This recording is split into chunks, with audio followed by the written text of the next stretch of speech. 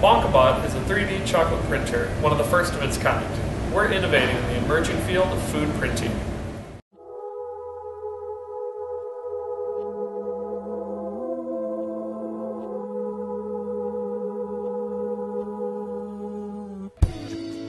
Hi, I'm Matt Botch.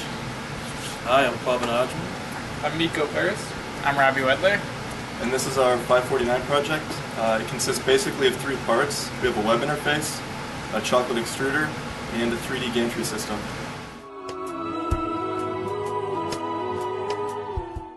So this portion is the chocolate extruder that we custom designed and built for this project.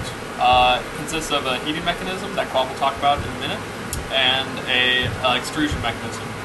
Now the way we do extrusion is we have a stepper motor connected to a auger bit that acts as an Archimedes screw that forces the melted chocolate down through the nozzle and then out into a laminate extrusion. In order to melt the chocolate properly, we have 4 heating stages inside of our chocolate extruder. One in the tip, one in the funnel, one in the shaft, and one in the center. By using PID to control the temperature of all the stages separately, we can evenly cause the chocolate to melt and go down the shaft and be extruded out without it getting too hot or too cold.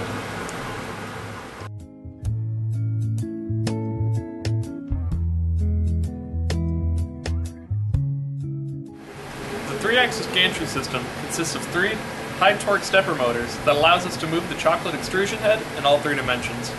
The gantry is controlled by G-code, which is an industry standard, or by manual input via keyboard.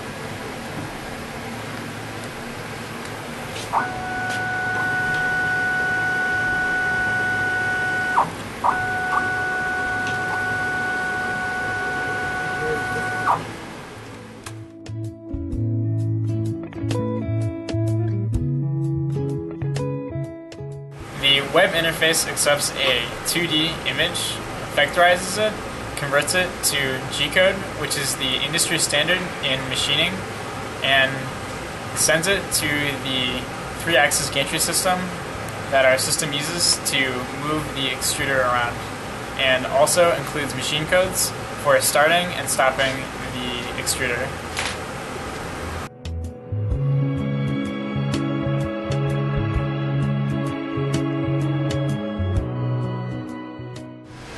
So here's an end-to-end demo of our working system.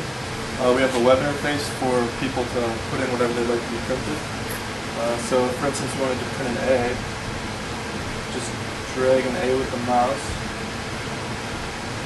and then press the print button.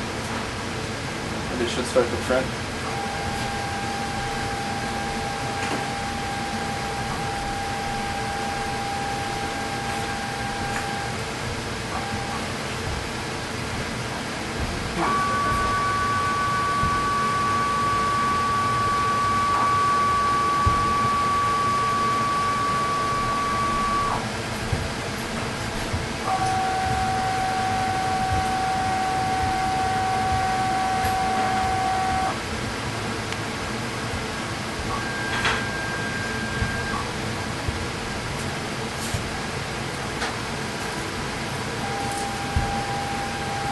And there's our edge. And that was WonkaBot, a 3D chocolate printer, an 18549 capstone project under Professor Priya Narasimhan.